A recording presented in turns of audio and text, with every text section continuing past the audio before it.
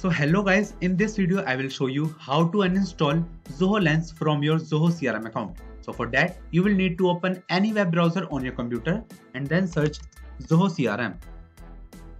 Now select the first website, log into your account right here. After that select this profile icon and now go with this Access Zoho CRM option. Now select this settings icon.